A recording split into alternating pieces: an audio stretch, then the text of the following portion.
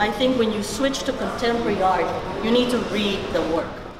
I'm Juana Valdes, and I'm one of the artists in the Pérez Art Museum collection. So tonight I led one of the first local view tours, which are a series of tours coordinated by artists. It gives the artist the ability to sort of discuss work in a more intimate and personal level with audience that come to the museum. It was actually really nice. Of course, I was a little nervous, but after that, there was a great group of people. They were very interested in the work.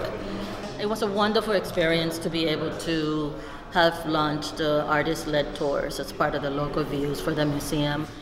My name is David Rohn. I'm a visual and performance artist, perhaps a media artist. So we just finished Juana Valdes' tour, and it was very interesting. Juana has a great delivery, and she talked about the reasons that she liked the work. You know, it was very interesting. It was a very, I don't want to say exactly intimate, but there was a bit of intimacy to it, and I guess the right word is personal. It had a personal quality to it, and I think it created a good entry point for other artists. The next Local Views tour, which I'm doing, is involving two artists, and so I'm going to talk a little bit about that, but I think what I wanted to do is more like a little bit of a, not a question and answer thing, but engage people to think about how they access the work. I'm hoping that it would be more like a way of, discovering on everybody's part, including mine.